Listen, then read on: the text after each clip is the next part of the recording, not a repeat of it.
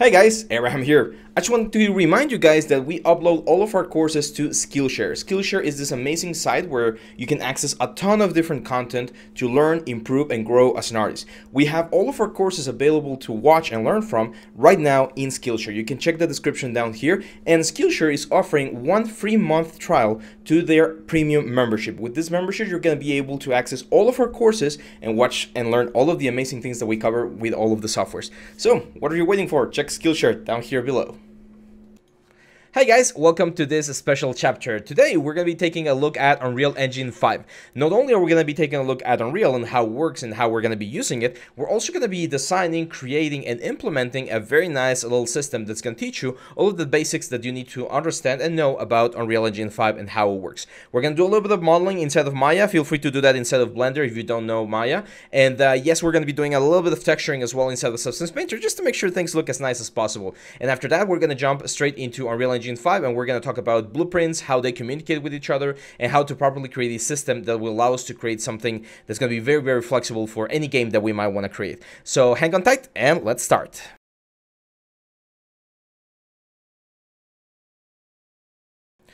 Hey guys, welcome to the first video in this special chapter. Today we're going to continue, or start actually, with Unreal Engine basics. So for those of you that don't know, Unreal Engine is of course completely free as long as you're learning, and eventually if you were to publish a game, unless you make certain amount of money, it's also free. Once you pass a certain amount of money, you will need to pay some royalties to Epic Games, of course.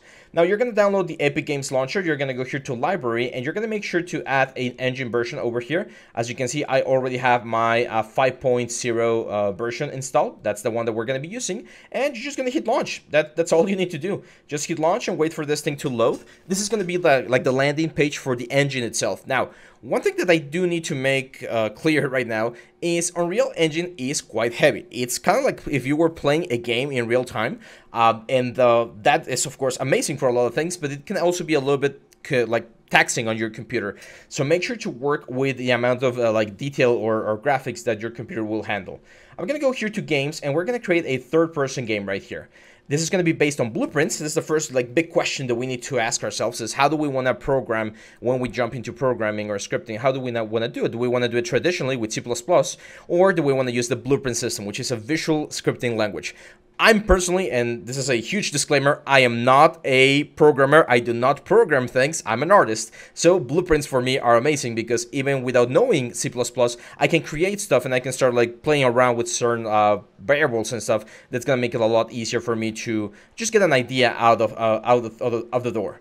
So Blueprint is the one that we're going to be using. Our target platform is going to be desktop. That's fine. Quality, here's where you can change. You can change to maximum or scalable. If your computer is a little bit on the low end, make sure to select scalable. In my case, I'm going to go with maximum. I do want to have started content turned on. And right now, as the time of this recording, I do not have an RTX card, so I won't be able to be using ray tracing. But yeah, that's it. So I'm definitely going to go to our project here. So let's go to NT Mini Premium. There we go. Let's go, let's create a new folder here. I'm going to call this NT Mini Premium UE, which is going to be Unreal. So every time we work on an Unreal project, it's going to go right there. You can save this wherever you want. Just make sure you have enough space because this folder can get quite big as we add more and more stuff. And we're going to name it. So we're just going to name this NT. Let's go for something like Imaginarium, because we're gonna be imagining Imaginarium a lot of things. So let's go. Now again, as I've mentioned, it will take a little bit of space. I believe when you first create a project, it's about 2 GB because it needs to create a lot of different assets. It copies those assets into the project itself, like all of the starter content, the characters, textures. There's a lot of things that come with like the prepackaged stuff, so just make sure you have enough space. And yeah, I mean, once we have this, as you can see, we are going to be inside of the interface. Now, the interface is rather easy to navigate. I'm going to close that. By default, that thing is turned off. So right here is the viewport. This is, of course, our window to the world. You might hear a little bit of a noise on the background. It's raining right now. So that's the rain hitting the ceiling. And yeah, this is the way we navigate. Now, you can navigate similar to how you do in Maya with Alt and right-click. Let me turn on. A lot of people have been asking. Karnak is the little software that we use to capture the keystrokes. So Alt and click, it's gonna rotate the camera. Alt and middle click is gonna pan the camera, and Alt and right click is gonna zoom the camera. So if you're used to Maya, it works pretty much exactly the same. The only thing is, I actually like to use WASD as in the game. So if you press right click and then you press WASD, you're gonna be like navigating, kind of like if it was like a little plane inside of Unreal. So whenever I'm working inside of Unreal, I like to use my WASD to move around. So again, this is the main like viewport. This is where we're gonna be seeing and implementing all of the things that we're gonna be building. And over here we have, of course, the outliner.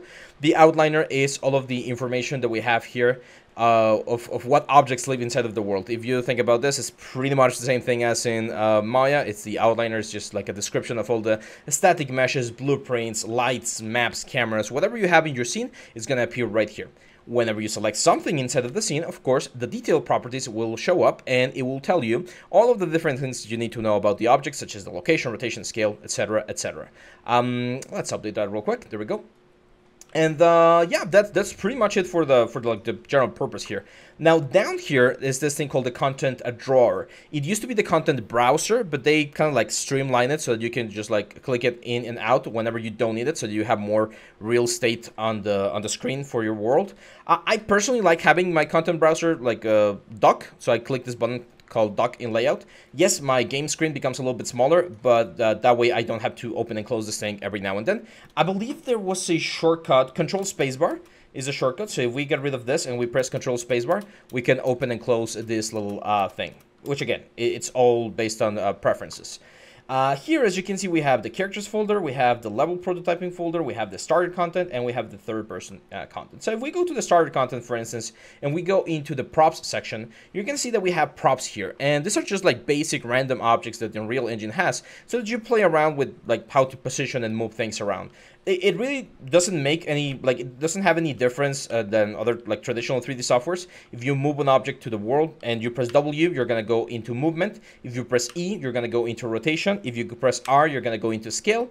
And all of the gizmos work exactly as you might expect, like nothing like different here. There's one button that I do like, which I recommend you memorize. Whenever you place an object and you want to make sure that this thing is flat to the ground, if you press your End button, which is usually on the top of your arrow keys, End, it's gonna just go, it's gonna move the pivot point to where like touches the first like plane. And this respects other objects. So if I were to be here and I press End, it will stop right there. So very, very handy little shortcut. Just End page to bring this thing to the collision that you normally have, as you can see right there. And again, as I mentioned, you can just rotate, move, scale. I know this is very basic. I just want to make sure everyone's on the same page if you've never used Unreal before. I'm gonna delete that one real quick. And a couple of things that you might want to check out, especially like up here on the show options. You have a lot of the things that you can turn on and off. Here we have the modes, so lit, unlit, wireframe, for instance. You have, of course, Alt 4, 3, 2, 5, 6, which are the shortcuts for those modes. Here are the cameras: perspective, top, bottom, left, right, front, back. I normally just work everything on perspective, but every now and then these are quite useful. And then over here, we have things such as the FPS. Important to know how many FPSs we're running at to know if our game is slow or not. We have stats, other things. And there are a couple of advanced settings here, not here though. Let me see, because they moved them from Unreal Engine 4. Trying to find where what's the word is, like how much resolution and stuff we're using. I can't seem to find right now. Well, anyway, so yeah, this is the main like view. And finally, if you just hit this play button right here, everything is set up so that this is a third-person character world. So as you can see, we already have this character. Her name is Quinn. And Quinn here, she's like this sort of like humanoid robot. Everything is pretty much like a latex suit. Everything is just like a single mesh. I'll show you it once we get into Maya. And yep, she has a jump, movement, and everything already programmed in so that we don't have to mess with anything. So eventually, when we do our little prop right here, our nice little like scenario interaction, we're going to be using Quinn here to make sure that everything works as intended. Other than that, you just need to make sure that you always save. So you can click right here, save, or right here, save all, to make sure that whatever we import, textures, models, animations, whatever, everything is saved in your project. So the first project that we created when we created the whole thing, that's where every single piece of information is going to be saved. Do not forget to save, because you don't want to lose any of your information. And yeah, that's pretty much it, guys. This is pretty much for the basics of the interface right here. In the next video, we're going to talk about scales, and I'm going to show you how to bring the mannequin or Quinn right here into Maya, so that anything that we model matches her very, very closely. Okay, so hang on tight, and I'll see you back on the next one. Bye bye.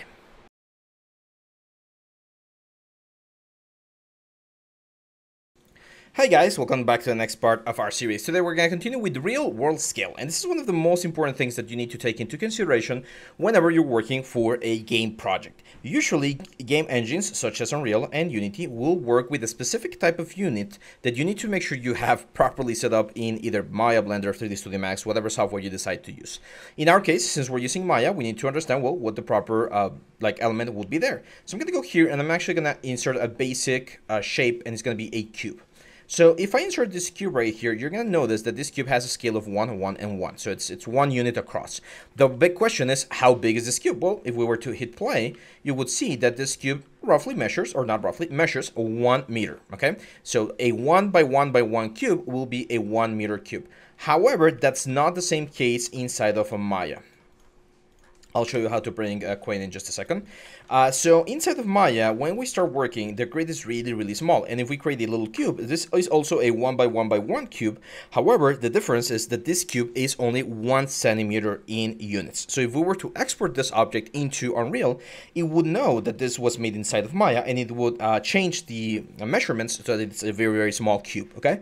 Now, what you want to do is you just want to remember that, of course, but we would also need, or one thing that I suggest, is changing the size of the grid so that the one square on the grid matches to 1 unit inside of Unreal. And the way to do this is actually very simple. You're going to go into Display, Grid, little option box here, and you're going to change the units to 1,000, 100, and 1. You hit Apply. So now each square that you see on the grid is a 1 meter square. So that's a 1 square meter. And of course, if we were to create a cube like that one and change the proportions to 100, that would be a 1 meter cube. Okay. Again, this is very, very important. There's always this debate of whether or not you should model everything in real world scale from the get-go. And at the end of the day, it really doesn't matter if you remember to scale everything at the very end. However, what I tell my students is try to always model things in real scale so that you don't have to remember to scale everything back up when you're done. Because a lot of the times you forget about it, you export a thing, someone gets the asset inside of Unreal and they realize that the asset is completely off scale. And then it's a back and forth making sure that everything measures properly, and it's just a waste of time and not the best way to make things. So try to always model things in real world scale. Now, there's 2 ways in which you can make sure that you're modeling something in real world scale. And the first one would be to, of course, create a sort of a mannequin in here that tells you the rough volume of a character inside of Unreal. What I usually like to do if I don't have a lot of time is I just create a cube and I set the scale in Y to 180. I change the scale to 100 and the scale on Y to 100. So that's roughly the volume that the character would occupy. Now, to make sure this is set up to the grid, you can press D, and then with V, snap it to the lowest point, and then with X, just snap it to the grid right there. There we go. So I know that if I were to create, I don't know, let's say a chair, right? Well, if I want to create a chair, I know that since that's the character right there, the chair would be about this size, right? And I can just start modeling and the sculpting or doing whatever I need to make sure that the scale of the chair is proper. Now, again, as I've mentioned, if you forget about this, don't worry. You can scale everything up once you're about to send this into Unreal. However, a good rule of thumb is try to always work in real world scale. Now, if you don't want to work with the volume and you actually have a character such as ourselves over here with Quinn, one thing that would be very beneficial for us would be to have the actual geometry of the character so that we can compare every single thing that we're creating to the model that's eventually going to be interacting with the object, right? Well, the cool thing about Unreal is that all of the things that you see here, at the end of the day, they're just libraries, right? They're just files that are saved and optimized for Unreal, but they still hold all of the information that you might need for any DCC application. So I'm going to go here to the third person aspect, or sorry, to the character place, and then to mannequins, and then to meshes, and you're gonna see that we have Manny and we have Quinn. Manny is the male character static mesh that we use. Well, these are skeletal meshes. Skeletal meshes differ from a traditional static mesh because skeletal meshes have joints and have a skin information. So this is our like male character, and of course here is our female character. Okay, now as I mentioned, these guys actually have bone information inside of them, so we can go here to the skeleton, and you can see all of the different bones that have the character and the way they're bind to the skin. Someone was asking me in one of our courses whether or not this sort of stuff can be done inside of Unreal, and I've been doing some research, and as far as I can tell, all of these things, like the positioning of the joints and the skinning, you still need to do that in a DCC application. Unreal doesn't have that yet, but what Unreal just added is a control setup that you can use to animate and create controllers, like create a control rig here inside of Unreal. But you still need to wait and rig your character in another application. So as you can see, this character is perfectly rigged. It's working very nicely. So the only thing you need to do is right click and then go here into Asset Actions and Export. Okay, this will export the object as an FBX, and now if you go into Maya and you say File, Import, make sure to have the FBX plugin enabled, and if you import the Queen element here, which is right here, Skeletal Mesh Queen, as you can see, they use the SKM naming convention for skeletal meshes. We'll get everything, the deformers, the skin clusters, the bones, everything is going to be here. And technically, we could actually like animate this here inside of Maya. The only problem is that we will need to move the bones themselves. Like there's no control rig, and of course that's a little bit complicated. But if you want to like move things and do things around the character, then there you go. Now, if this becomes a little bit heavy for you, one quick little trick that I can show you here: duplicate the geometry. You're gonna have like a duplicated geometry right about here. Should be this one, and I'm gonna Shift P to get it out of the system. There we go. And then I'm gonna right click this, and I'm just gonna say break connections, or sorry, unlock connections. There we go. Now we definitely need to rotate this so that it's facing forward, and then we can delete the original mesh. So that way we only have a mesh and we don't have any skeleton. That's going to make our scene a little bit lighter, because at the end of the day, the only thing we need is this one, right? This is the scale proportion that we want, and we want to make sure that everything matches with this character right here. So now, if we were to create anything, like let's say we're going to do like some sort of lever, right, on the ground. Well, I know that if I'm going to do a lever, this is probably going to be the size that I want for the lever, right? The size of the lever itself, I don't have to second guess or anything, because since I have the information there with the character, I know how big or how small I need this things to be so that it matches the way she's going to be like moving things or interacting with things, right? So yeah, that's pretty much it, guys. That's the like main thing that you need to make sure that you have properly set up whenever you're starting any sort of project for games. Make sure that the real world scale is set up in the right way. And with this, we're ready to jump onto the creation of our assets. I'm going to talk about what we're going to be doing in the next video. I'm actually going to be showing you a game where we have that exact interaction, and we're going to replicate that interaction inside of our own game. So hang on tight, and I'll see you back on the next one. Bye-bye.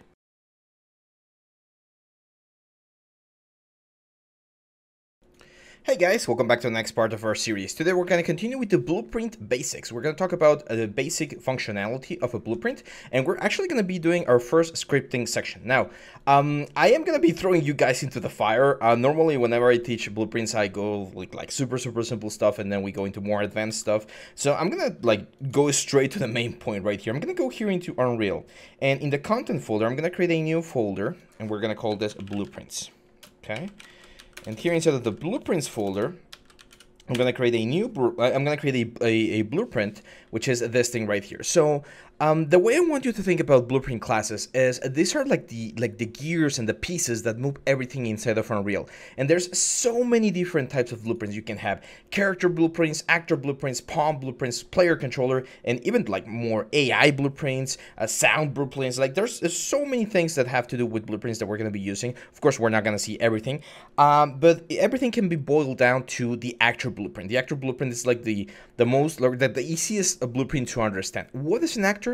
Think about an actor as in a movie. An actor is anything that's going to be inside of the game that you're going to be able to be, or that you're going to be placing or spawning in the world. That's the proper definition. So I'm going to create a new blueprint here, and this blueprint is going to be called a lever. Okay. And inside of a blueprint, when you hit enter here in the blueprint, you're gonna go into the blueprint editor, which is where we're gonna be like constructing our blueprint. And the blueprint is made out of several things. One of them is called components, okay? So what are components? Anything you can think of. If you're thinking about the mesh, that's a static mesh component. If you're thinking about an animated character, that's a skeletal mesh component. If you're thinking about light, of course, that's point light. You can have shapes, you can have audio, you can have particles, you can have a lot of different things. As you can see, there's all of this different components that we can add into our blueprint, and they will of course give us more functionality that we can play around with. I'm going to show you a super basic blueprint right now. If you want, you can replicate this, and then we're going to jump onto the lever blueprint. So I'm going to add a point light into my scene, or into my blueprint scene. And I'm going to move this point light 150 units up. So it's a meter and 50 centimeters up into the ground. And I'm going to change the color to something like a green light. I'm just going to hit OK. Right now, since we don't have any geometry here with the light, we're not going to see anything. But this blueprint exists now. And I can hit compile, and that's it. Now, if I were to go over here to my level editor, and I grab this blueprint, which right now it's called lever, and I just drag and drop it, as you can see, we have a green point light. And of course, if we play this, the green point light is actually, well, emitting light into the scene, and that's what we have. Now, you might think about this and say, well, how can we add like functionality? How does the scripting work inside of Blueprint? So what are the things that we're going to be taking a look at, right? Well, that's very easy.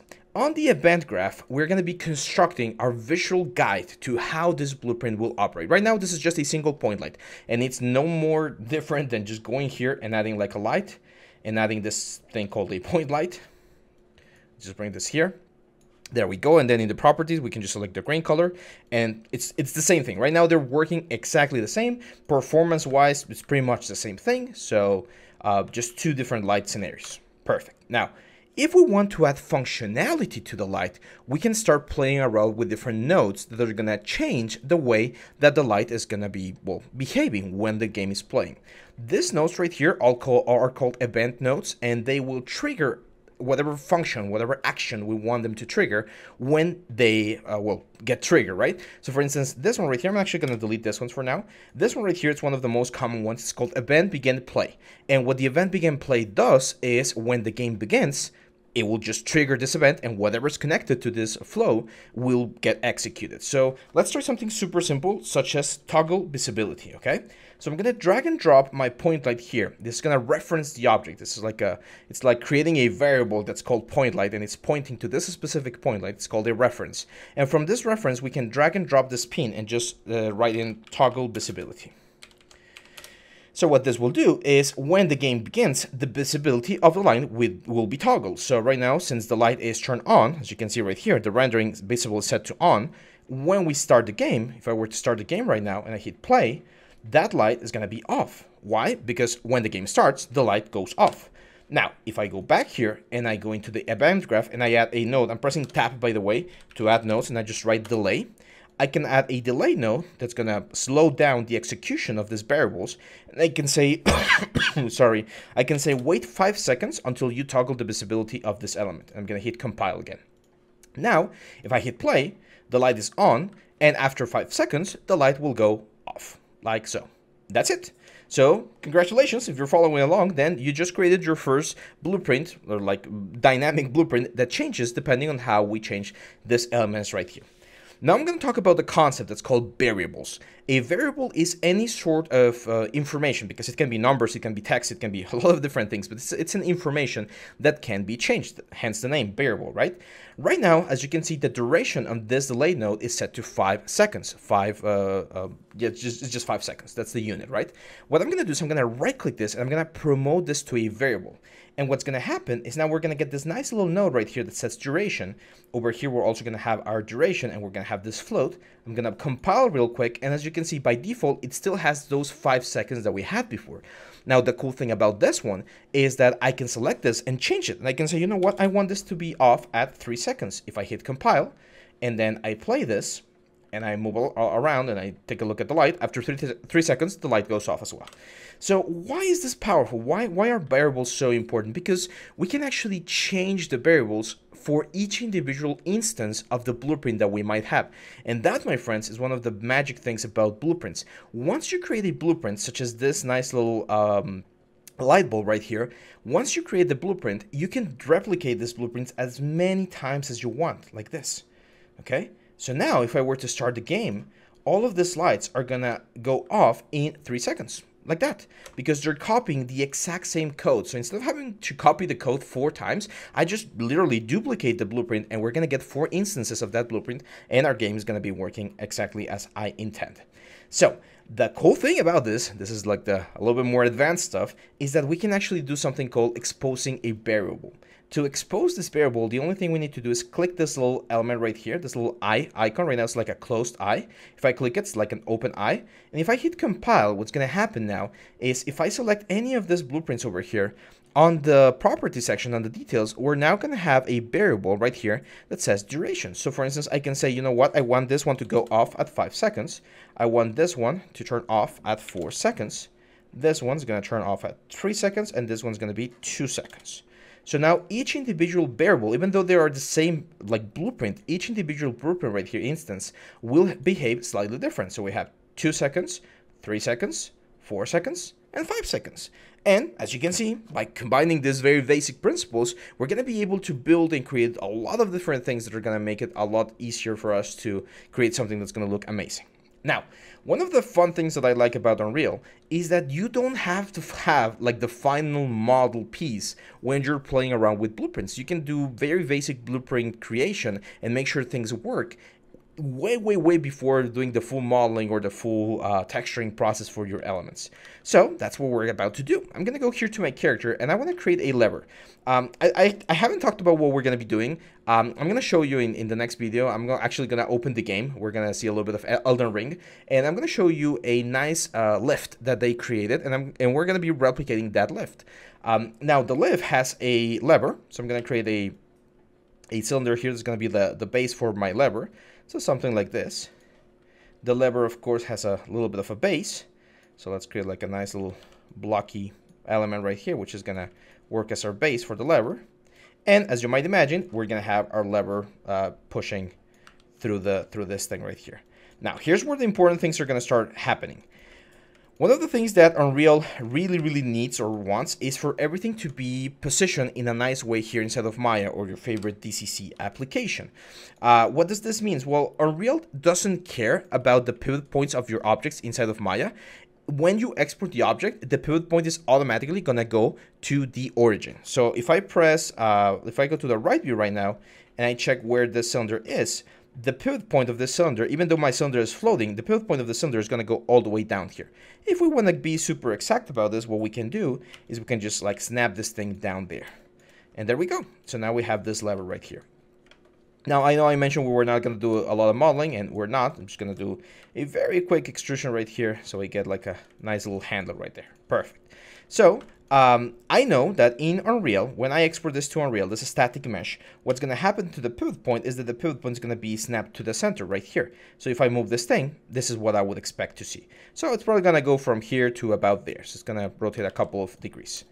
And yeah, that's pretty much it. So I'm going to select the 3 pieces. Let's rename them. That's going to be really important. Well, let's first, the history, center pivot, face transformation. It really doesn't matter because, again, all of these things are going to be zeroed out in the pivot point inside of Unreal.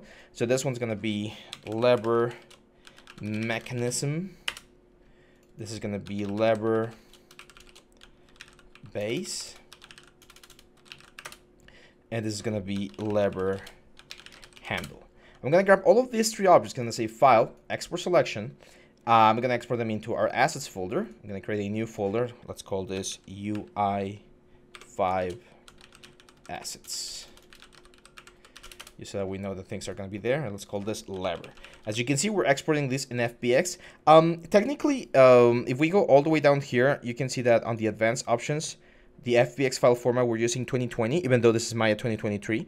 I do recommend sticking to 2020. That's probably like the most stable one. So we're going to hit export selection, and now we're going to go into Unreal, and right here I'm going to right click, import. We're going to navigate to our objects, of course. Let's go here. I believe it's here, here, and there we go. Now, when you export an FBX, the first thing it's going to ask you is whether you want this to use nanite. In this case, since it's a very simple object, we really don't need nanite. And what I'm going to do is here in the advanced options, I actually want to make sure that combined meshes is set to off, because we want to have each separate piece of the lever, well, as a single unit. So I'm going to hit import. And what's going to happen, as you can see, is we now have these three pieces, three static meshes. You can see that this is a static mesh due to the little light blue color. And if you hover your mouse on the top, you're going to see the name, which in this case is called lever_lever base, because it's grabbing the name of the object and the name of the file. So it's like a double name right there. And what I'm going to do is I'm going to go here into my my lever blueprint. I'm actually going to erase the point light. I don't need it anymore. Let's delete this ones as well. And I'm just going to go into my viewport and I'm going to drag and drop this guys right here. And as you can see, everything is zeroed out. If I grab this guy right here, the pivot point is down there. So we're going to be animating this thing, moving from one side to the other. Of course, not in this video, but in the next one. And yeah, our blueprint is ready.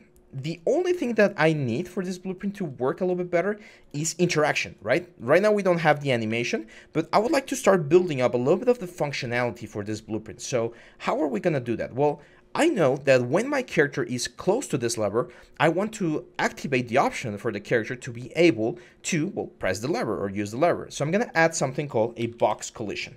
Super common things to use inside of games. I'm going to move this box collision up, and I'm going to change the extent to something like 100, 100, and 100. So that's like the whole area. I think it's a little bit too much on the X, so let's go for like 50.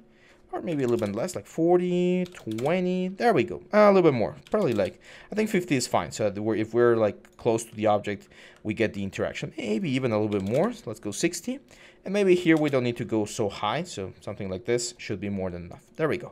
So it's 60, 150, that's our value there. And this box, I'm gonna press F2 to rename this. We're gonna call this lever collision.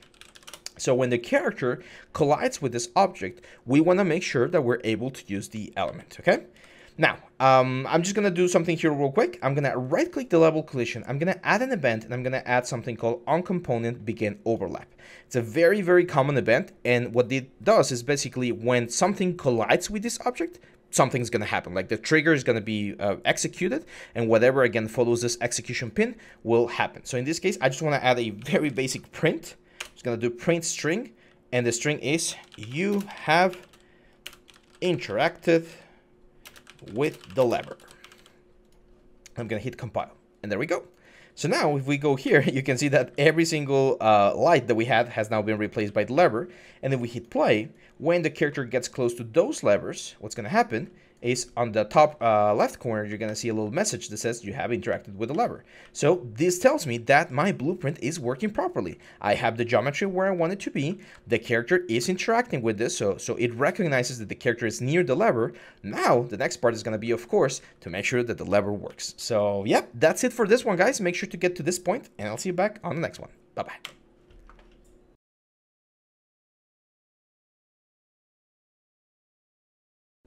Hey guys, welcome back to the next part of our series. Today we're going to continue with the blueprint, and if you guys remember, this is what we had. I actually had to restart because I got a little bit of a crash here, but this is our basic blueprint, and we just very quickly added the collision box, right? Now I want to start working on the actual interaction for this element. So we're just going to scale this thing up a little bit so we can interact with it. And we're going to start building what's going to be the animation of the lever. Because right now we only had this, or on the other one we only had this sort of like indication that we were actually interacting with the element. But I want to make sure that, that we can move the lever from one position to another. So if we go to the lever handler right here, the first thing is I am actually going to set this guy to the rotation that I want. Let's go to 70 right here because I really want like a long rotation from here all the way to the other side. So we're going to start with 70 and we're going to go all the way to minus 70. So that already tells us one of the first things that we need to know. We are going to have a start point and an end point for our rotation, or a start rotation and an end rotation. And that's something that we want to control with variables because it's going to give us more flexibility and it's going to make sure that everything works as intended. So the way this works is I'm going to create a variable right here. I'm going to change the type of variable to a rotator, and I'm going to call this initial rotation. I'm going to compile, and the initial rotation is going to be 70 on the x-axis, like that, and compile again. I can right-click and duplicate this variable, and this is going to be called, right here, this is going to be called end rotation, like that. And this end rotation is going to be set to, we're going to compile again, and this is going to be minus 70. So we're going to, again, go from our viewport from 70 all the way to minus 70. So that's what we want. If I just leave it like this and continue plugging in all of the other things that we need to plug in, it's going to be more like a switch. It's just going to go from one to the other, and that's not what we want. We want to have a nice, smooth transition from one point to the other. How are we going to achieve that? Well, we're going to use two nodes. I'm going to right-click here. I'm going to call for the first one, which is called a timeline. I'll explain how this works in just a second. I'm going to call this lever animation. And I'm going to create another one called a lerp rotator. And the lerp rotator, as you can see here, is a function. It's a little bit of a math element that we're going to have, which is going to move the element from point A to point B following a rotator variable, which we already have right here. Now, if you remember, variables can be just dragged in here, and there's two things we can do with variables. We can get them, which is just obtaining the information, or set them, which is changing that information. We're going to get the initial rotation, and we're just going to plug it into the A button. We're going to bring the end rotation, and we're going to plug this in into the B button right here. Now, all of this information, the transition from A to B, is going to be plugged in into something, right? Into the transform or into the rotation of the handle. So we need a reference to the handle, and we need to tell the handle, hey, I want to set your rotation.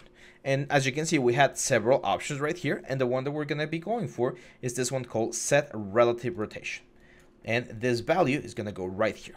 Now, how are we going to connect this execution pin? Well, here's where the little lever animation comes into play. And this is pretty much like creating a graph editor or graph line or a timeline inside of Maya or Blender. I'm just going to double click this guy, and I'm going to create a new track, which is going to be my time. It's going to be float. And I'm going to change the length to something like 2 seconds. So everything's going to happen in 2 seconds. What's going to happen? Well, I'm going to right click, add a key, right click, add another key. The first key is going to be times 0, and the value is going to be 0, so it's going to be in point A. And this one's going to be a time 1 with the value, sorry, a time 2 with a value of 1. Okay, I'm going to hit these two buttons to see this thing right here, and I'm going to hit compile. I can actually rename this track. Right now it's called new track 0. I'm going to rename this to lever speed. Why? Because this, at the end of the day, is the math that's going to be driving the animation. And it's actually very simple. As you can see here, we're going from value 0 to value 1 in 2 seconds in a linear fashion. So as time moves forward, the value is going to be changing to 0.3, 0.4, 0.4, 0.5, 0.6, 0.7. And all of that thing is now going to be living in this nice little variable here called the lever speed, which we, of course, are going to plug into the alpha channel of the lerp rotator. The alpha channel is pretty much the speed or the way that we're going to be blending between these guys. If the alpha is set to 0, we're going to have this full element right here. And if the alpha is set to 1, we're going to have this full element right here. So we're blending between these two elements in a very nice way. Finally, we're going to bring this update into the set relative transform, and that's it. Our animation module, our animation blueprint is ready for the handle to move from minus 70 all the way to 70. However, we need one final thing, and that, of course, is the trigger. We need to make sure that this thing starts. We want this thing to actually play, right? Because right now, nothing is being plugged into the lever animation. Now, before we compile this, or before we connect this to the character, I just want to make sure that it works. So what I'm going to do is I'm going to press tab key, right click again. I'm going to say begin event begin play, and I'm just going to give it like a nice delay. Let's give it like a 2-second delay, just so that we get enough time to approach it and see it, and connect this right here on the play button. We hit compile, no errors, so everything should be working pretty nicely. We bring the lever right there. And let's bring a couple more just to see that all of them work. And we're just going to hit play. And if we wait 2 seconds, as you can see, boop, the lever goes from minus 70 to 70, and the animation is working perfectly fine. Okay, I'm happy with that one, but now we need to start thinking about how are we going to make sure that this doesn't happen automatically and that the character is the one that actually animates or moves the lever. Well, first, we would need to create a custom event, which is going to be the event that the character is going to be calling or executing when we approach the element. So I'm going to press here, tab again, and I'm going to write custom event, and I'm going to rename this lever activation. You can leave spaces or underscores, it's up to you. It's going to be the custom event lever activation. So when the lever activation event is triggered, all of this animation that we already saw works is going to be activated. Now the question is, how are we going to activate this? Well, we already had the collision right here, so I'm going to add an event on component begin overlap. And if you remember, we've already added the cast to third person character, which is the one, the thing that makes sure, or I'm not sure actually, I think I didn't mention, but this node right here, very important node, is like a phone call that we're going to be doing to the character, because we don't want every single thing in the game to be able to set the lever on. We only want the character to be able to interact with it. So by using this cast to third person character, we're making sure that when we overlap this, it checks, it verifies that we're only interacting with the third person character. If an enemy touches it, if fire touches it, if whatever other thing touches it, nothing's going to happen. But if the character touches it, then we're going to have something occur. So in this case, we're going to say other actor. And the only thing I want this to do is whenever I overlap with the little lever right here, I just want to activate the lever. So in this case, I'm just going to call the function lever activation. We can add a delay if you want, but right now I just want to keep it like this, and then we're going to be adding more flexibility to the blueprint. So now if I hit play and I approach these guys, the moment I approach them, the lever is going to be turned on like this. And there we go. It's going to activate, and it's going to be moving from one side to the other. So the animation is working perfectly fine, which is, it's great. It's looking good. However, we've all played games, right? And we know that usually things don't activate by default. Some of them do, but in this case, I actually want to have a button that tells me to press a certain key or something to make sure that we're activating this when we want. And first of all, I'm going to go here to the viewport options. And I'm going to add a little bit of a message. So I'm going to add a text render. There we go. And we're going to move the text up. So let's move this up. Let's call this tooltip. And we're going to change the text on the tooltip, which is, where is it? Right here, text. It's going to say press E. There we go. And just hit compile, and that's it. So now, when we approach this thing from like either side, I think this is usually the side that we're going to see these things on, we're going to get this message saying press E. Now, what do I want to do? Well, I want to make sure that we are only seeing that message when we are actually overlapping the box. So one thing we can do is we can bring the tooltip here. Remember the toggle visibility that we have? I'm going to say toggle visibility, and when the character overlaps the element, I want the toggle visibility to turn on, which means by default this thing should be turned off. And when this thing is when we end the overlap, which is another node that we can add right here, I want to again cast to third person character. Make sure that that's the object that we're overlapping, and we're going to do another toggle visibility to turn the tooltip off. So now we hit compile. I'm actually going to get rid of the activation for now. Just going to hit compile again, just to make sure that the tooltip works first. So yeah, we approach, we get the press E, and when we get out, the press E disappears. So it's just a nice little tooltip for my players, which usually happens on a UI or something, but we're keeping it very graphic here so that everyone can follow. Now that we have this tooltip, now it's time to add the enable input and disable input, so that our character can actually like input a key or some sort of direction or button so that we can move the lever when we want to. Now there's a lot of different ways to do it, but one that I really like to do is as a BP third person character, I'm just going to drag from here and I'm going to set something called enable input like this. Okay, so when we are within the bounds of the box, we are going to have our inputs enabled. And this is going to allow us to, well, just press any key. And what we can do here is we can create a keyboard event. If we type keyboard and we can look for the E key, like this one right here. And when this enable input is enabled, the E key can actually do something, which in this case can be the lever activation. So I'm just going to move this thing and say lever activation. And since the input is turned on, when we compile, we're going to be able to do so. Now, one thing is here on the player controller, we do need to set this to get player controller. It's just calling the variable of the player so that what the player we're moving actually works. And yeah, it's now time to try it out. So let's hit play right here. And when we move here, I can press E.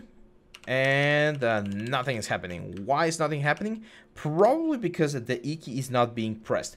Here's where we can do something called debugging. Well, it's not actual debugging, but it's a way to understand why things are not working. So for instance, I'm going to do a print right here. and I'm gonna try and see if this is actually printing. So I'm gonna say pressing E and hit compile. So now if I hit play and I approach any of this and I press E and I don't see the text, that means that this guy right here, this E press right here, is not actually being executed. Okay, so we're not actually launching this key, which means that even though we are enabling input, it's not reading that this is the input that we want to enable, right? So we're not going to be activating this thing here. We are going to be enabling the input when the character is on this area, but it's not this area that's going to be like launching the whole thing.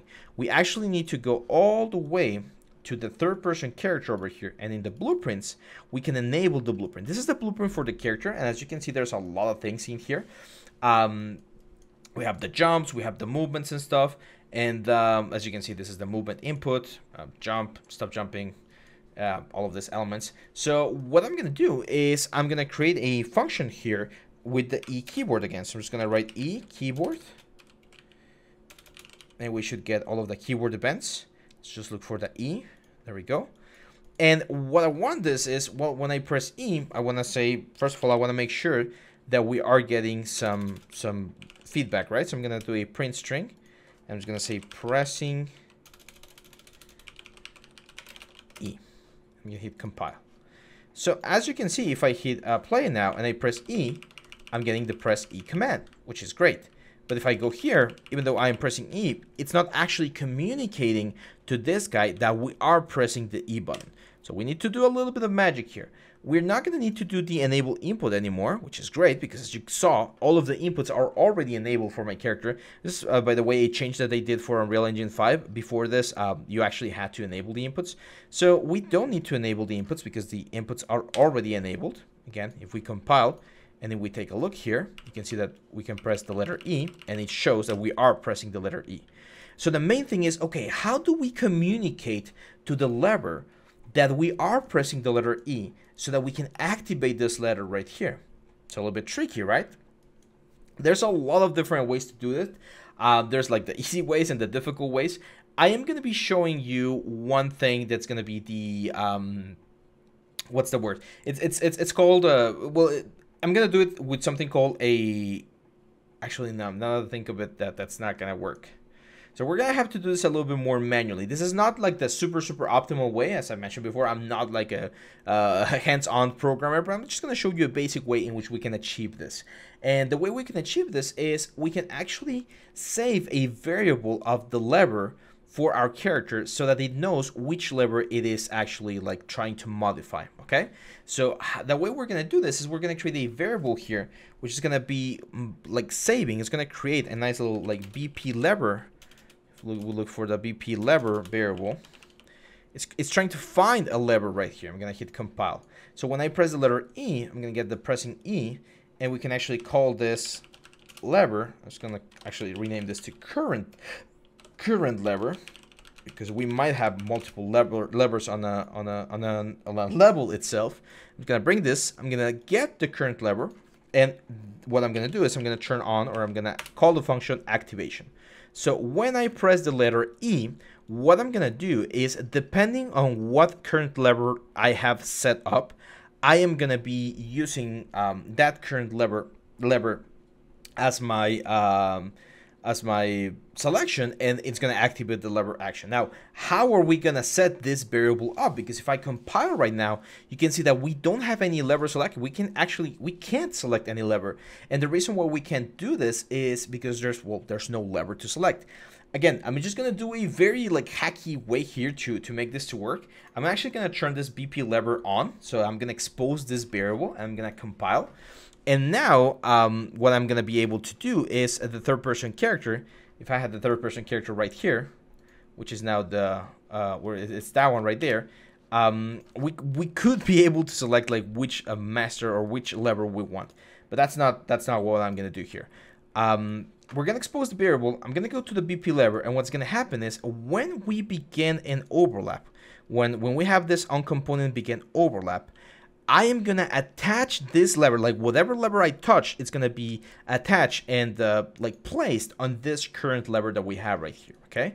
So when we touch a character, the character now is going to be like, okay, this is the closest lever that I'm interacting with. Therefore, what I'm going to do is I'm going to set the lever variable, set current lever, as whatever lever I'm living or I'm close to right now, I'm interacting with. So I'm going to say self.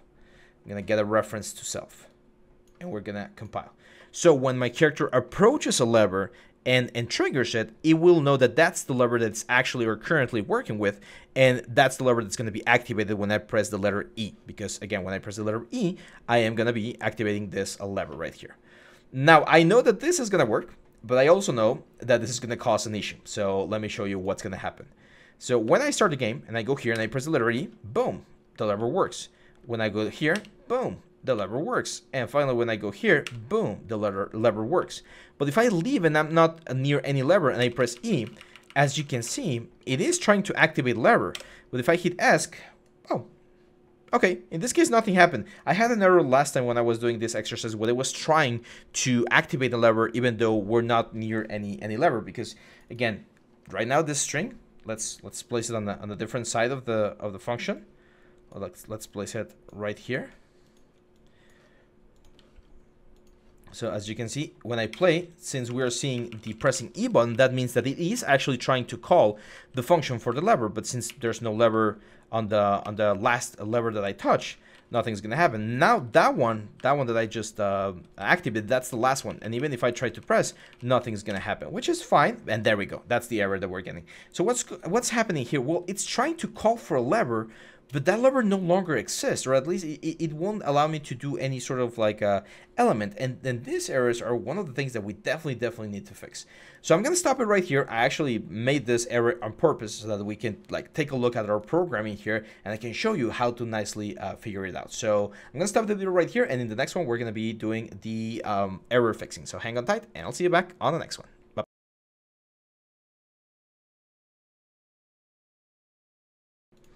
Hey guys, welcome back to the next part of our series. So in this one, we're gonna troubleshoot the little lever thing that we have. And first of all, we need to understand why this is happening, right? So as you can see, we have a lot of errors right here. We got all of these elements right here. And I think I already know why this is happening. Let's give it another go. If I go into each individual lever, let's do 1, 2, and then 3. And then I go somewhere else and I just start mashing my E letter. And I just stop the game, no errors, no problem. But if I start the game again and I just mash my E key, and stop the game, a lot of errors. Why? Because as you remember, when we created this variable right here, this variable is currently set to none. And that's a problem because when this thing is set to none and I try to press, we're going to get that error. And I mean, it won't break the game, but it's definitely something that you want to clean up and avoid. So again, I'm going to show you a very hacky way to do this. What I'm going to do is here on the character, I'm going to do an event begin play. And what I'm going to do is I'm going to do a node called get all actors of class. Okay. So when we do this, when we get all actors of class, I can actually select the BP lever class, the BP lever element right here. And we're going to get an array, which is just a group or a list of all of the actors in the level that match this reference. In this case, that match the lever reference, which is fine. But that's not what I want to do. What I'm actually going to do is I'm going to go to my blueprints. I'm going to grab the lever. I'm going to duplicate. I'm going to create an instance. So I'm going to go here and I'm going to do create instance. Where is it? Where is it? Oh yeah, let's just duplicate it. But I'm just going to call, instead of calling this BP lever, I'm going to call this BP lever dummy. Okay? Like this. Now, technically, let's see if this works.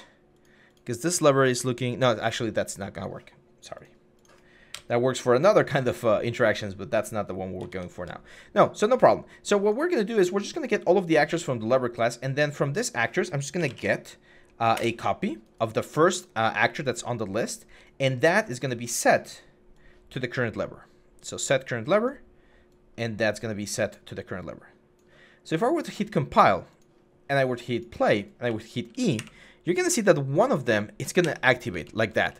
Now, which one is it going to be? As you can see, it's this one. In this case, it's BP lever 3. Now, if we have more of them,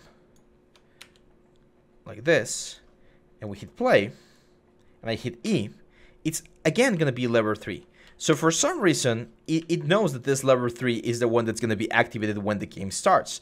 And again, this is why this is a little bit of a hacky way. This is not the actual way that I would recommend doing this for a game. This is just for demonstration purposes. But what I'm going to do is I'm just going to move this on the other side like that. So when the game starts, there's already a lever assigned to my element in this case, and I can press E as many times as I want. And as long as I haven't interacted with any other levers, the only one that's going to be getting the function in this case is the one that's on the other side of the wall. And if I hit ESC, no errors, no nothing. And I know that at any point, like again, I can activate that one. Something's going to activate somewhere, no problem. And at any point, I can just go to this ones. And now they are the ones that I'm activating. They're now the levers that I'm going to be interacting with. Again, trying to keep this basic, trying to keep this simple. There's, of course, cleaner and more interesting or more, I would say, more optimized ways to do this. But let's just keep pushing. Now, the next part is the elevator. We have this very nice elevator, which we had like right about there. And now we want to connect one of these levers to the elevator, right? So technically, we don't need all of this. Let's delete them. Let's hit play and just make sure that our lever 3 is still the one that's doing or getting all of the information. That's fine. We're just going to keep it like that. And now what we want to do is we want to make sure that when we press this element right here, this guy over here moves down an X amount of distance, because of course we're going to be like modifying this. So how is this going to work? Well, this is going to be a little bit different. What's going to happen here is we're going to create two more variables, of course. So we're going to create this initial position. This is going to be a it's going to be a transform. Actually, not a transform. It can be just a, could be a vector. Just a vector is fine. Vector is just 3 values, X, Y, and Z. And we're just going to hit compile. And then we're going to duplicate this. And this is going to be end position. We're also going to do an animation. So we're going to have a timeline. So let's write timeline right here. There we go. This is going to be platform animation. And in this case, I mean, we could keep this or give this a little bit more or less like distance. I'm going to keep it at 5 just for simplicity's sake. Same stuff here. I'm going to add 2 points. This is going to be time 0 value 0. And this is going to be time 5 value 1. I'm going to hit compile. There we go. We're going to go over here. As you can see, that's the new track. If you want to be a little bit cleaner, we can, of course, rename this. Let's call this speed. There we go. And we're going to create a lerp vector, because we want to go from point A to point B, right? So lerp vector. There we go. Now, here's where things are going to get a little bit more interesting. As you might have noticed, we did not add any sort of information to this guys right here. Like I don't know what the initial position is and what the final position is. I do know that I want to move this 2 guys. So I'm going to go here to the viewport. This button, I'm actually going to bring this thing back into the element.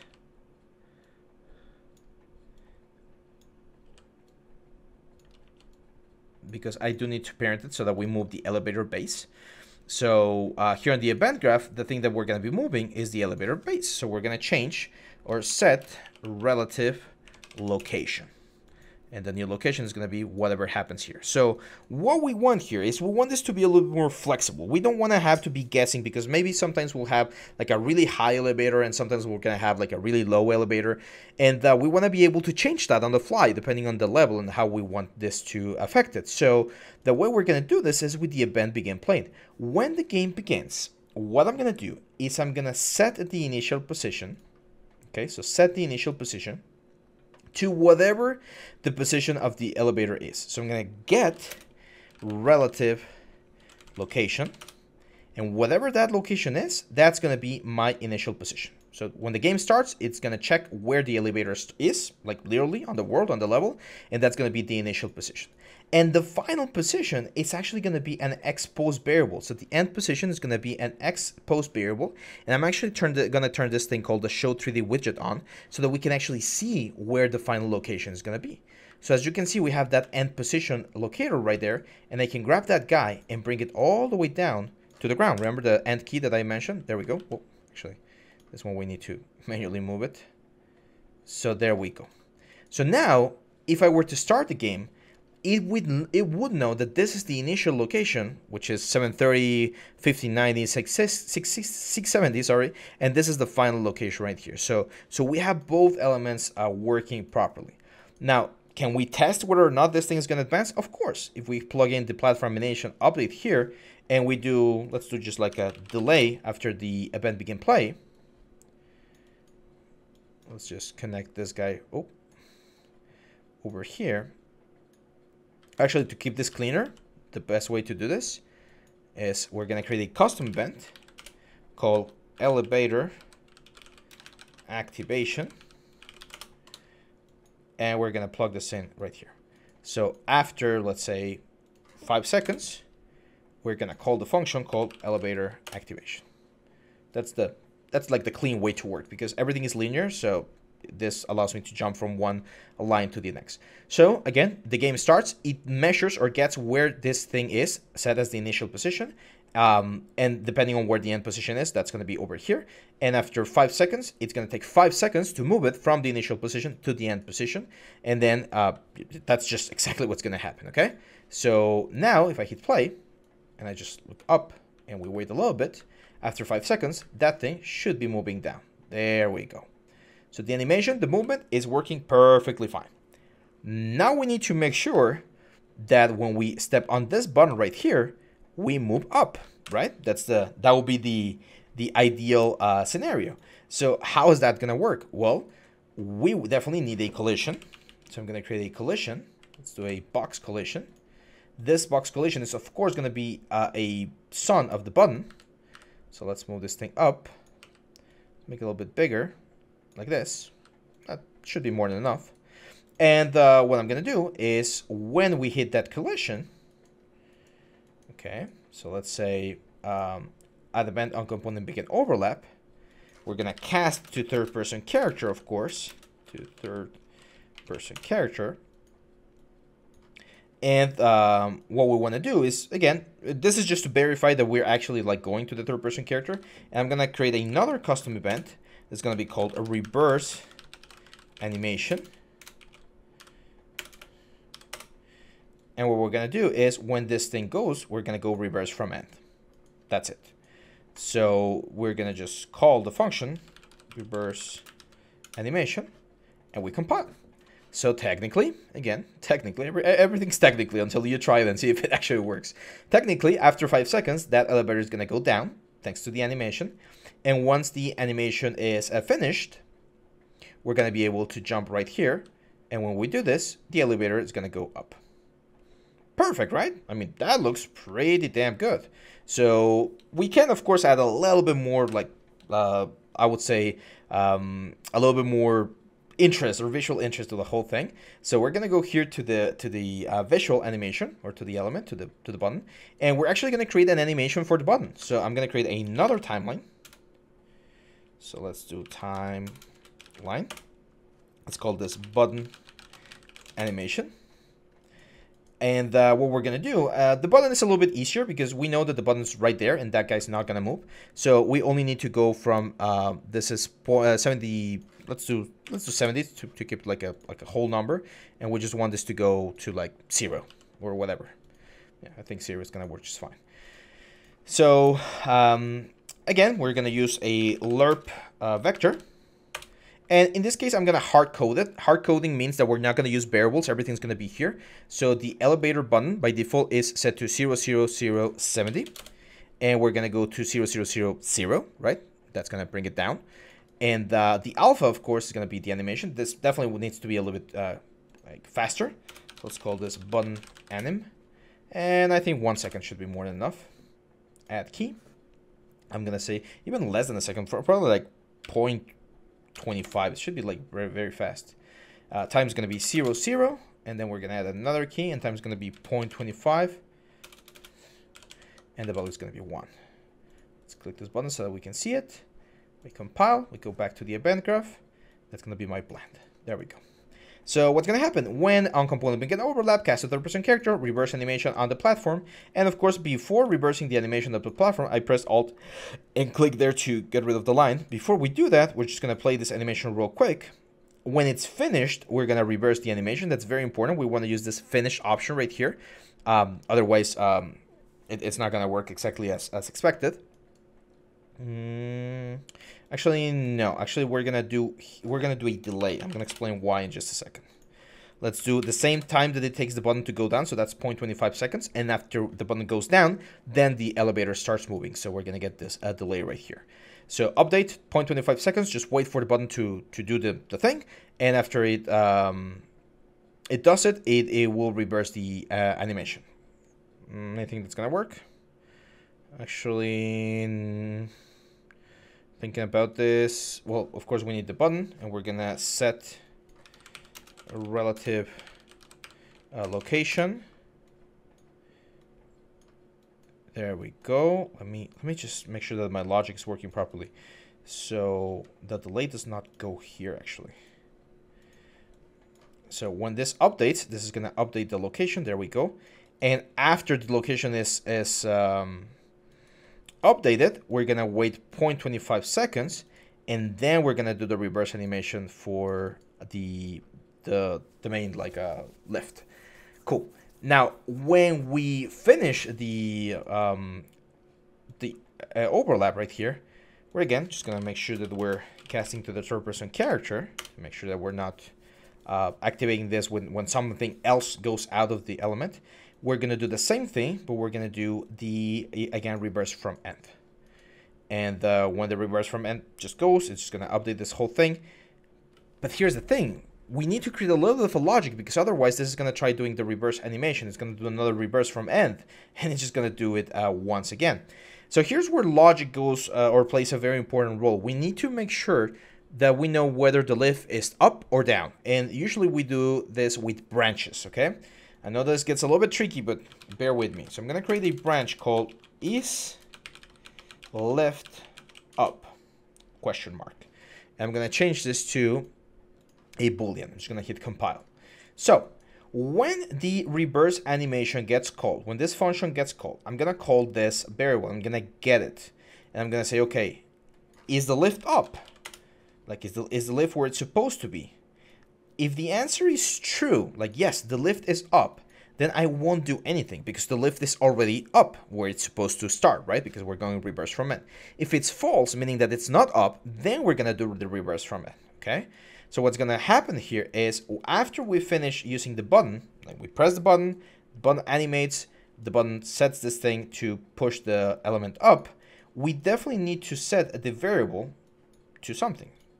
So what we're gonna set it, well, by default this is going to be set to true, because when the game starts, the lift is up, yes. So when the elevator activates and it goes down, this is very important. Right here, we're gonna set the variable to false, because now the elevator is no longer up, which means that the button can activate it. When we activate the button, we can go through this part right here. First of all, well, the button activates and it does all of these things. It sets the relative location, so it goes down. Perfect. It delays, and then it checks. It's like, okay, do we know whether or not the lift is up? Well, if the lift is not up, which means it's down, then we're going to set the variable to now the lift is up, and we're going to reverse the animation right here, okay? If the, what's the word? If the lift is up, like if this condition is being, it's true, which by the way, we need a get right here. If the lift is up or moving up, which means that this is true, then we do nothing. We don't need to reverse the animation on the thing anymore. And when we stop this right here, when we move out of the button, we need to check whether or not, again, this thing is activated. So this will reverse from end. The button will just go up. It will go all the way over here. We'll wait a little bit, and then we'll check, hey, is the lift up? And since it's going to be set to false, or sorry, since it has been set to true, then it won't do nothing. It won't reverse the animation. So technically, again, hopefully this is not super confusing, but we're just using a little bit of I like to call this logic gate to check whether or not the lift should go up or not. So yeah, this seems to be working. Let's give it a shot. So, well, before that though, okay, then begin play, the lever goes down. And then we're just gonna start doing everything. Okay, cool. So let's play. We'll wait for the elevator, sorry, to go down. 5 seconds. There we go. Elevator goes down. And now, technically, here's where the magic should begin. Technically, when I press the button should go down, and the elevator should go up. Let's see. Button goes down. Elevator's not going up. So I messed something here. Let's fix it real quick. So again, when the elevator activation was fine, it's over here. So when my third-person character touches the button overlap, we did get this. I'm not sure if the delay is the one that caused the problem, but we check the delay. By the way, the branch right now is set to false. Okay, so technically the reverse animation should have activated. And then the reverse activation checks. Okay, yeah. Okay, here's where the problem is. Oh, no, that's fine. So the reverse animation checks that the lift is up. It's set to false. Oh, but we set it over here. There we go. So we keep the false. We reverse the animation. And then we check. It's still false. But after we check that this is false, we set it back again to true. There we go. So now we reverse from end. So if this is false, we set it to true. It's now true. It reverses from the end. And when I leave the button right here, when I step out of it and it checks everything again, and it finds that it's true, it no longer does anything. So let's give it another go. And let's see if our logic is working as intended. This is the tricky part about programming. And again, I'm not a programmer, but hopefully you guys get an idea of how these things work. So lift is down. We touch the button. Lift goes up. Perfect. And when we step out, the lift does not go down again. Perfect. So everything is behaving as expected. I like how this thing is working. Now we need to do the final part in regards to programming and in regards to scripting before we jump into art again, which is connect the lever to the lift. So let's get to it. I'll see you back on the next video, of course.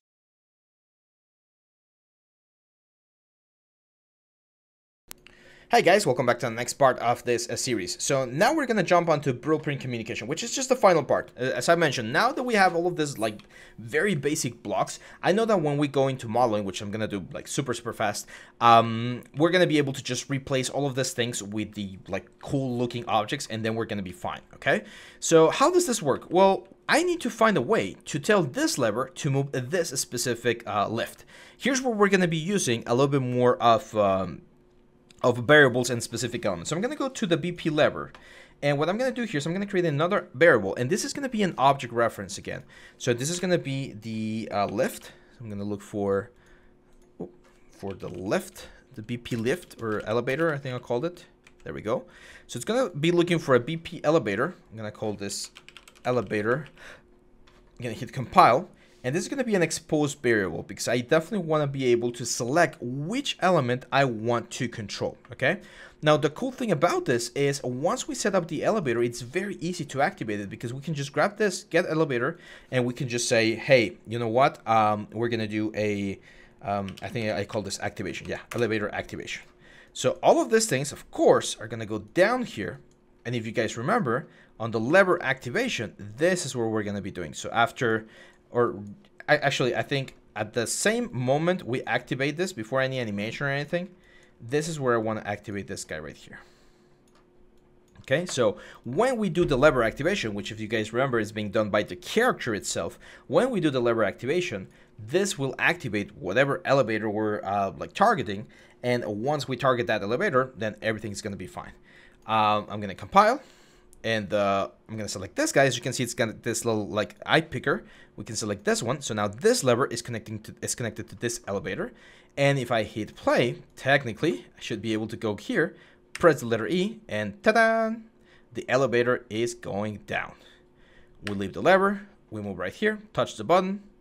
Everything is working smoothly. And we just keep going. Continue our journey here on the game. So there we go. That's the way to do it. Now, I do suspect there's going to be a little bit of an issue. If I were to hit play and I were to hit E on an element that has no particular elevator, In this case, it's actually, that's very weird. It's actually activating that one right there, which shouldn't do it. And of course, we're getting all of these errors because I'm activating things that shouldn't be activated. So let me just double check that there's no like event begin play or something. That's really, really weird. Let me try to replicate that error again. So, okay, so since we started the game right here, I think we're activating this. So let's push this back. There we go. So if we go here, technically, this shouldn't activate. There we go. So yeah. Oh, it is activating. Oh, wait. It's not. I think it's because of. It should be like a delay or something. Yeah, we had the 5-second delay. Remember this one? Let's just get rid of it. That's my bad. Now, how do we fix the fact that since this one doesn't have an elevator, like what should we do, right? Usually you're not gonna have that. Like usually, if you have a lever, there's gonna be an elevator that works with that lever. So just keep that in mind. But if you get that, we could do another like this one. We can just create like a dummy elevator and use that one to like plug anything that we're not using at that point. But let me show you real quick how this can become very modular and very, very cool. So let's create another elevator right here. I'm gonna add another elevator, and since we're able to do this, all of these things with blueprints, this is the amazing thing about blueprints. We don't have to think about how to properly calibrate any of these things because all of these guys will work exactly as we expect them to work. So for instance, we can add another lever here, and then this lever, I'm just gonna little eyedropper this one and select that one so it knows that that one goes to elevator 2. And if I hit play and I go here, hit E, this guy will activate this elevator. And I just go there. You can increase the speed, of course, on the blueprint itself. And we go over here, we hit E, and now this other elevator is coming down without affecting the previous one. So as you can imagine, like we can build a whole world with all of these blueprints because they're going to be very flexible and they're completely ready to just like move our character to wherever we need.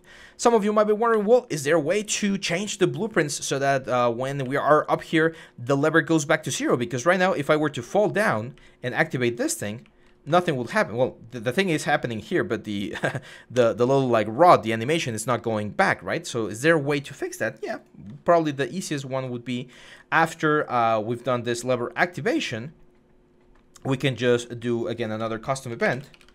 Oh, let's create another custom event. Let's call this reset lever. This is going to be, of course, a reverse from end. And when this is finished, we can add a, or actually, no, again, we don't want to do this because if we do this, it's going to loop and we don't want to do that loop. So what we can do then, let me think. Okay, so I know that this thing takes 2 seconds to, or was it 2 seconds? Yeah, 2 seconds to activate. So probably the easiest way to do this would be after the set relative location, I'm going to add a delay of like 4 seconds.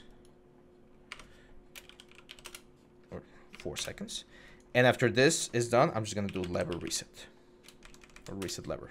So what's going to happen is this thing's going to activate, it's going to do its animation, and 4 seconds later, 2 after the animation is done, it will just reset back to the beginning, which you're probably going to be riding the elevator when this happens. So again, let's give it a shot. So we do that. 1, 2, 3. There we go. The reset, the lever resets, and then we go here. Now, of course, there's actually it's looping back. That's weird. Oh yeah, of course. So yeah, I don't want to go into too much detail, but we would need to do another like logic gate similar to what we did with the elevator to check is the lever up, is the lever down, blah blah blah blah. In this case, I'm just gonna keep it simple. I'm just not gonna do it. So we're not gonna do any lever reset. What other thing could we do? I'm trying to think if there's another way to make this simple. Because we can definitely do when this is finished. We just reverse from end, but what's going to happen is after it ends, or maybe that will work. Let's give it a shot. Reverse from end.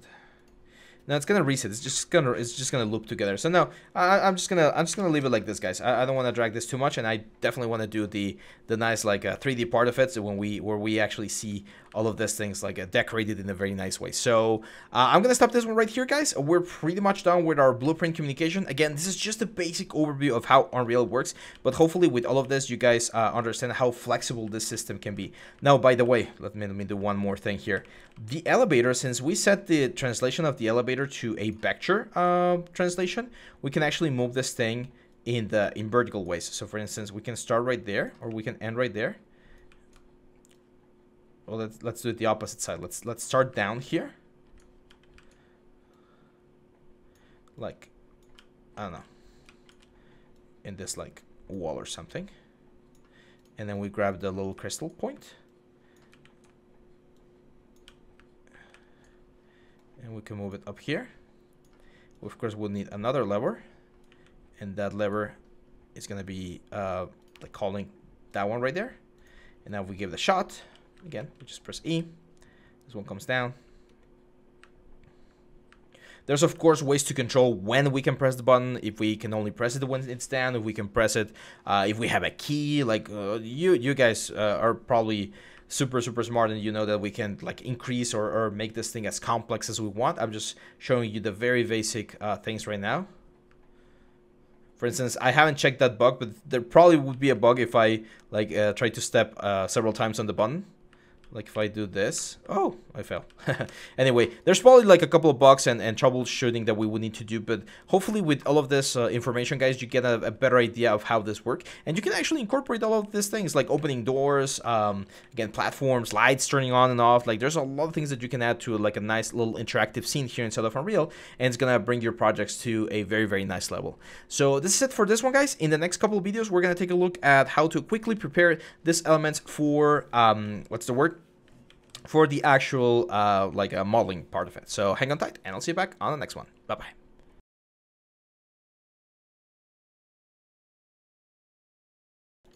Hi guys, welcome back to the next part of our series. So today we're going to take a look at the modeling part of things, and if you remember, this is where the base meshes that we had before, and I'm just going to be using this ones to create something, you know, a little bit nicer. So let's start with this one, for instance.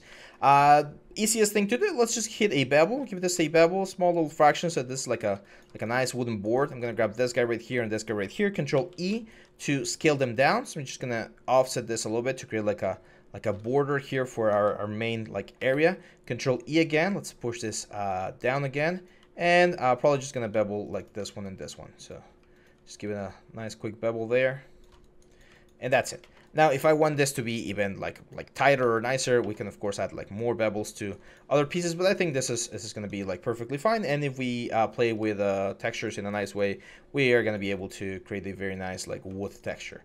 Now, as you can see here, it doesn't fit perfectly, so I'm just going to scale this down. I know that we've already exported these things, but we can always re-export things to make them look a little bit better. And let's jump onto this one right here. So for this one, I'm definitely going to delete the lower parts. We don't need them. I am going to mirror or bridge these two guys right here, so that it's a complete shape. And I do want to have the sort of like a group on the inside where this lever is going to be like rotating from. So we know from Unreal that this guy is going to have its pivot point on the origin, right? Because Unreal resets everything to 0. So we're going to grab this one, and I know that -70 is going to be the limits. It's about there. That's perfect. That's roughly where this thing ends. So I'm going to grab my cut tool. I'm going to cut the line right in the middle, and I'm going to do like 60% and 40%. There we go. And I'm gonna grab 1, 2, 3, 4, 5, 6, 7, 8, 9, 10, 11, 12, 13, 14, 15, 16. Control E, push this thing in, a little bit more, something like that. And yeah, that's pretty much it. I'm just gonna grab all of the borders here. And I want to make this sort of like fantasy medieval looking. You guys know I love that sort of stuff. Let's change the military to uniform so that we don't have any handguns. There we go. That looks very nice. And let's like add some sort of like reinforcement to this thing right here. Make sure to grab all of the edge loops. So I'm gonna bevel this. Grab those guys and this guys. I'm gonna Control E. Give them a little bit of an extrusion. Grab this guy, this guy, this guy, and this guy. Bevel this. Fraction. So it's like a metal thing. And then for the panels here, like on the outside, I think we would benefit from having those, but just like again, keep it simple. So I'm just gonna grab a cube here and use this as a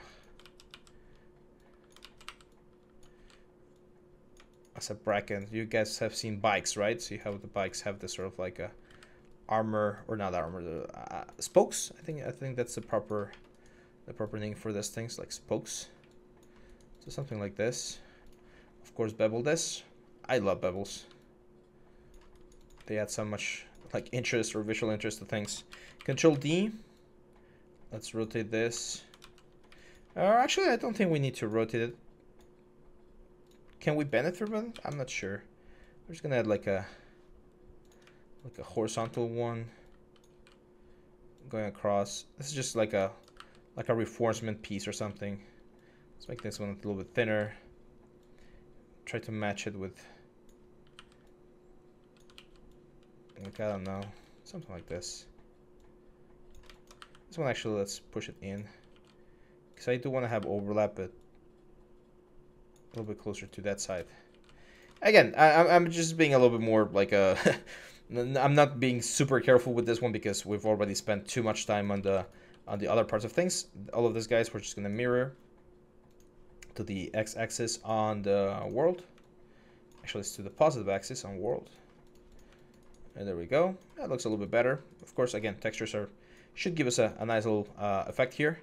And for the handle, this one I definitely want to like modify it a little bit more. So let's go 0. Let's add like a nice little element right there. Control E. Offset this. A little bit of thickness, so it's a little bit thicker on the base. Let's push this one down. I'm gonna bevel this one. Let's keep it round. Let's give it another like bevel there. Maybe a little bit thicker. Does that work? It's a little bit too thick, I think. Okay, that works. Yeah, so now it's just a matter of converting this into, or doing the UVs real quick. So I'm going to grab everything. I'm just going to use my traditional UV method. So let's isolate this one. I'm going to say modeling, UV editor. And some of them already have some UVs, but I'm just going to delete everything. So delete UVs. There we go. Let's start with this one.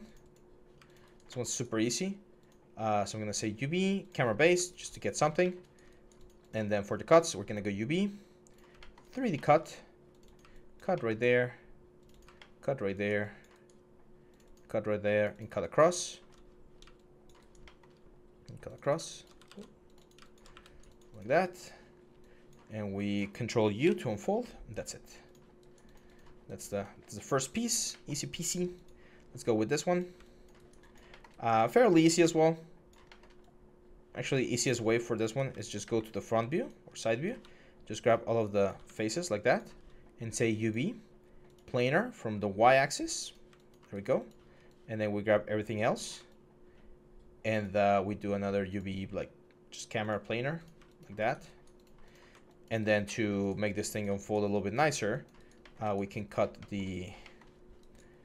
this line right here. And of course, this line right here. So UV, cut UV edges. And technically, if we unfold this, Control U. There we go. That looks nice. Whoop. So that piece is done. And then we have this guys right here and this box right here. To be honest, this one's automatic mapping. So I'm just going to do automatic. I'm just going to do like straight lines everywhere. And if we take a look at the UV editor, it's just a matter of Control U again. Make sure, I think I did forget to do this. Make sure to freeze the transformations and everything. So that when you unfold, the size of the islands and everything look the proper way. And then we're just going to press Control L to lay everything out. And as you can see, we have a very nice UV map for pretty much all of the pieces. So yeah, that's it. Now for the base right here, this one, we don't have the exact measurements. I mean, we do. If we go here and we go to the elevator base, you guys remember it's 3.3 and 0.15. So technically, if we want to make sure that they're like perfectly fine, we would create this one. It's 3 meters, so it's 300, or actually, 0.15 and 300 over here. There we go. Or 15 actually. There we go. So that should be the size of the elevator. Let me just double check. Yep. And the button is 0.25, 0.25, and 1.45. But it's gonna be the button's a little bit different because it's scaled based on this one right here. So I'm actually just gonna do 1 for this one, and then the button is just gonna be a duplicate of this one. It's just gonna be smaller. So the way I'm gonna do this is very similar to how we did the other one or the other parts. I'm just gonna offset this thing to create like a metal border. Control E, just push this down a little bit. Actually, another way to do this: grab this, guys, edit mesh, or mesh, edit mesh, and just extract. So now, as you can see, this guy right here is just a frame. So grab this one, is this one, bridge, bridge. Grab everything, bevel. There we go. Again, I'm just gonna, I know we can spend like a lot of time like creating a very nice model of this, guys, but since time is of the essence, I'm gonna make this a little bit briefer than usual. We're gonna bridge this. There we go. And this one, I'm gonna show you a quite nice little trick here. I'm gonna go into mesh tools, multiple edge loops. Okay, insert edge loop, multiple edge loops. Let's say 6. Seems like a nice number. There we go. And I'm gonna grab all of these guys. I guess faster way. Let's just delete all of them. Grab this guy, and just bridge. Bevel.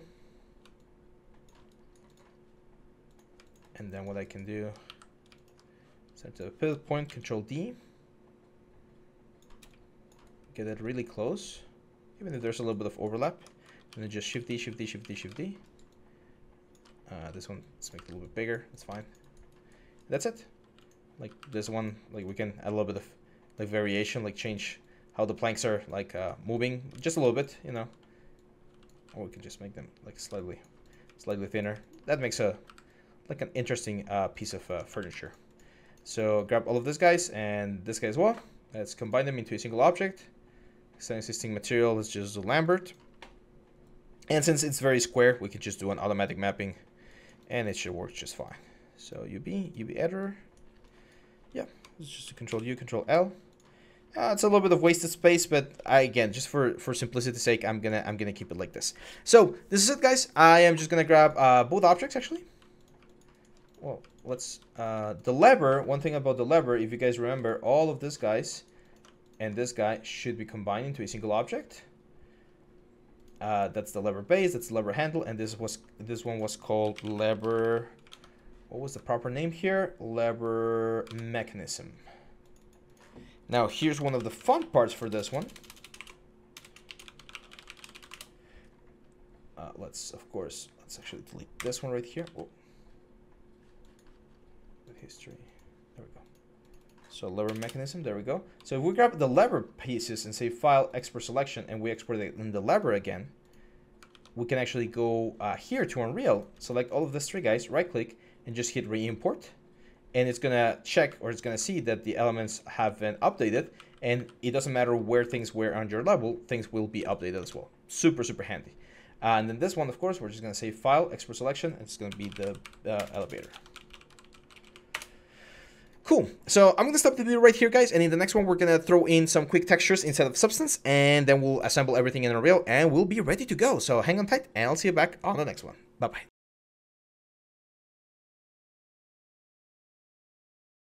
Hey guys, welcome back to the next part of our series. Today we're going to continue with the texturing of the whole things. And again, in a very similar fashion to how we did the modeling, I'm going to do this very, very fast because it's we're really close to the time that we're assigning to this whole thing. So yeah, I'm just going to run real quick here to the assets folder of our mini premium course. And let's start with the lever. Again, I'm going to do 2K. We don't need 4K. I'm just going to hit OK. This is the object right here. We're going to go to our texture set settings, bake mesh maps. And even though we don't have any high poly, I'm just going to bake to have like ambient occlusion and stuff. And I'm going to be using smart materials and presets just again to get a nice clean thing looking here. I'm going to go into the layers, and if we go into the smart materials here, there's one that I really like, which is like an old wood, like a chest wood or something. This one, wood chest stylized. I'm just going to add it right here. Look at that. Just by adding that, it already looks pretty cool. I'm just going to right click and add a black mask, and with my number 4, I'm going to go into my UV selection mode, and we're going to select some of the UVs right here. So like those ones right there, this one right here. That seems to be like a double mesh over there. That's weird. And of course, like this one's right here, like on the bottom part. Yeah, that looks good. Now we're gonna add a metal, and I really like, there's again like in this iron old metal that we have right here. I'm just gonna add black mask, and again we're gonna just, like in this case, I am gonna go with fill mesh, like this. And let's do it like over here, and then we're gonna go to quad mode.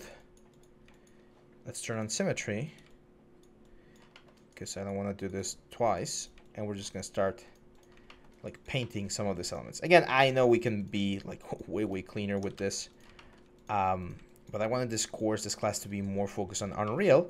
That's where we're not focusing. If you guys want to check this out, remember we released the Majora's Mask texturing process a couple of weeks ago. You might want that one. You might want to check that one. Also, check out the rigging course that we did not so long ago. That's also free for you guys. And rigging is really important. I'm pretty sure a lot of you guys can get a lot of mileage out of that one as well. There we go. Perfect. That looks interesting. Again, not perfect, but you know, we get some nice details. Another thing we can do here, for instance, is we can grab and just like small little rivets here and there. You know, just to add a little bit more complexity to the whole piece. Take as much time as you want on this like section, and you can get like a really nice result as well. But I really like how this one looks. I'm just gonna use like some sort of like this plastic or like metal thingy over here. I'm gonna say black mask, and we're gonna use this one for the top part. And there we go. Just to, you know, have a little bit more of an easier time. So now I'm just gonna say File, Export Textures, and we're gonna export this. I usually like to export things in the same place.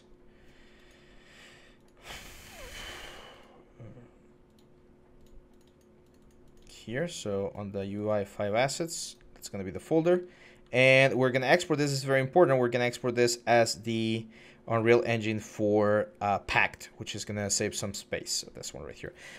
They should update this to Unreal Engine 5, but it's the same element, so it shouldn't be that much of a difference. There we go. Let's just open the directory to make sure that, yeah, we got the elements that we need. Perfect. Now I'm gonna say File, New, select, and we're gonna do the elevator. Okay. Of course, save this. So this is gonna be the lever textures. There we go. Save. And the elevator, we're also going to do something very similar. So we're just going to bake mesh maps. 2K. Oh, yeah, 2K. Bake. Just to get ambient occlusion and stuff. Go to the layers. Let's set this wood chest stylized so they match. Black mask. This guy's only. We add the iron old. Black mask. That's the UV. And that's it. Now this one, I think we can benefit from a little bit of rust. So I'm gonna add just like a rust layer here. Black mask. Add generator. And we're gonna add a dirt generator. And I like to change this to like an overlay, so we get a little bit more texture. That's it. So File, Export Textures. Again, you can make these things as complicated or as simple as you guys want. Feel free to play around with that stuff. And we're just gonna export this as Unreal Engine 4 packed as well. And we're gonna hit export.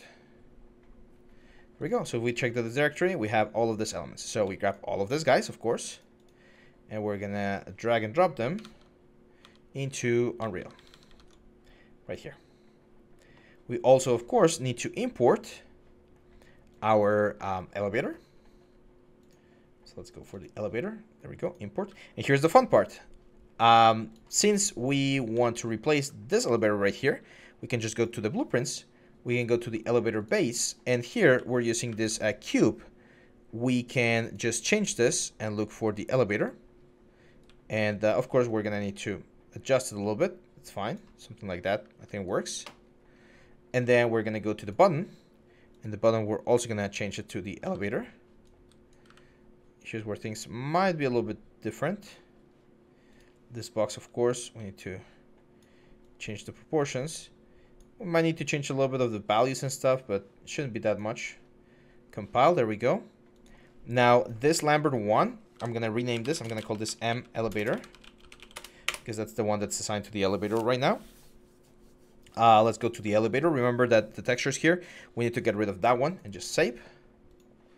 And we're gonna go here. Grab this 3 guys. I say remember because I did this last week for, or in the last videos for the mask as well, I think. So this is how we work with textures. This is the color, of course. This is the normal. R is the ambient occlusion. G is the roughness. And B is the metallic, very important. We'll just hit save. And in just a second, you guys are gonna see now how, wait, did I not compile this? Okay, here on the elevator base, we can just drag and drop the elevator material. There we go. And on the button also. And as you can see, we get this. Look at that. Really pretty. And finally, for this one, we definitely need a new material. So right click material, and we're gonna call this M a lever. Go right here, same process. This one right here, we need to get rid of it, of the sRGB. Save. And here on the lever, we grab these 3 images, bring them in. This is the color material, goes into base color. Red goes into ambient occlusion. Green goes into roughness, and blue goes into metallic, and this one goes into normal. There we go. And then now it's just a matter of going into the actual BP lever here. Grab the, it can be here, or we can actually go to this option right here. Doesn't really matter. And then on here on the materials, we just plug the materials in. We compile, and voila. So now we hit play, and as you can see, we have this very nice materials here, and all of our functionality is working as expected. So yeah, that's it, guys. Thank you very much for the for your time. Hopefully you've enjoyed this very nice class. I know that we rushed a little bit here and there, but I want to make sure that it's as efficient and as practical as possible for you guys to follow. Make sure to like, share, subscribe, and follow us everywhere that we upload our stuff. And that's it. Thank you very much, guys. Let us know in the comments what you think, and I'll see you back for the next one. Bye bye.